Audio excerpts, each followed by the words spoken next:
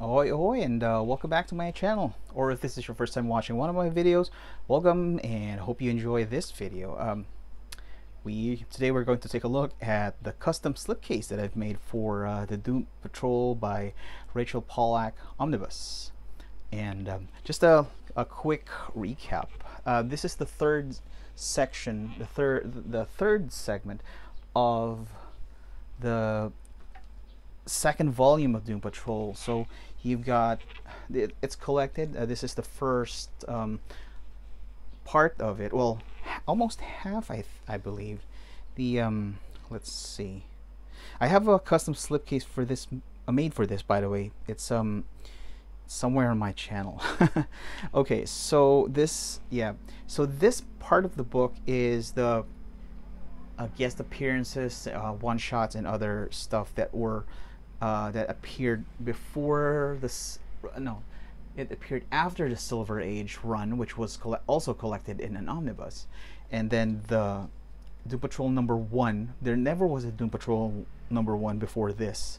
So because the original run to Doom Patrol started with My Greatest Adventure, and it didn't even start at #1. So this is officially the first ever Doom Patrol #1 ever made. So and this part of the book comprises everything from #1 to just before Grant Morrison's run.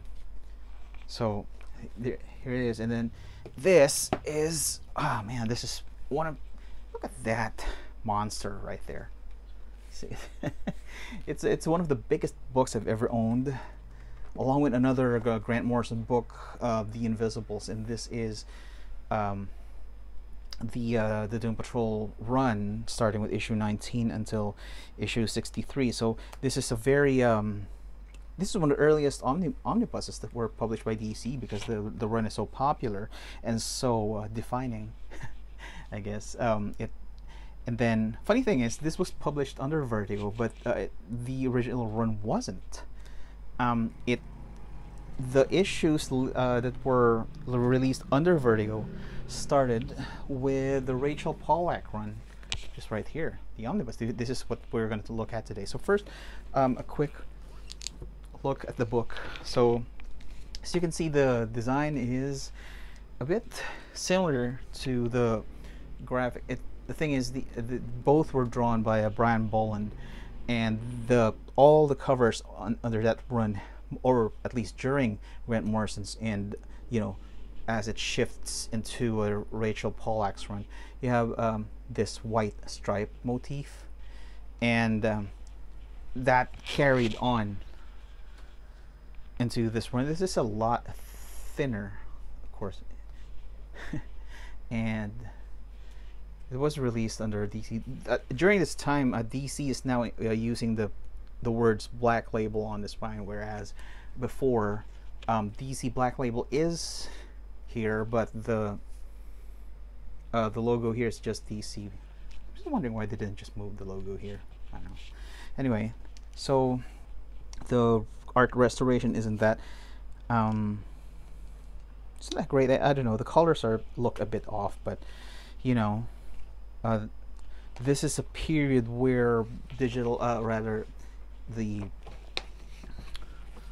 art, everything is done manually, so they didn't keep like textless versions of it. So this is the spine, and yeah, there's a story in here as to why Robot Man had a kid inside him, but yeah, there it is. And yeah, just plain black end papers. And then the back design is very similar. And let me just put the jacket back, because we're going to take a look at the slipcase now.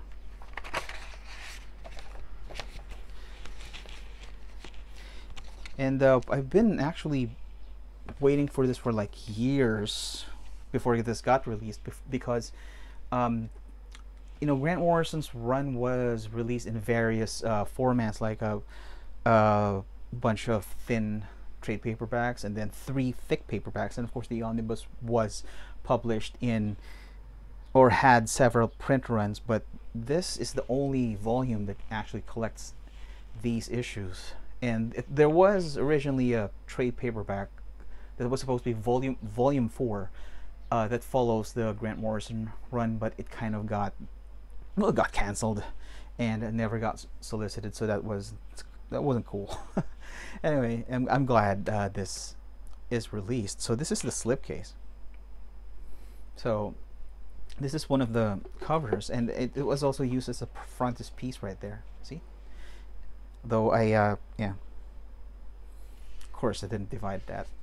And then this is the spine, which carries. This sort of carries over the design motif that I used with the other Doom Patrol custom slipcases. So you got the logo and the sort of a lighter colored version of the artwork behind the spine. This is the Bronze Age Omnibus, and yeah.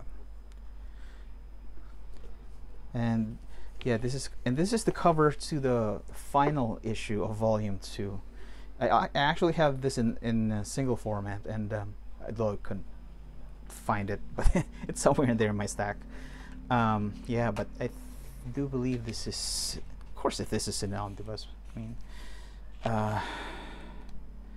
the artist in these last few issues, Ted McKeever, is an acquired taste, but if you've been reading The Sandman, there's actually a run, I think one of the a stretch of past few issues was drawn by Ted McKeever. Here we go.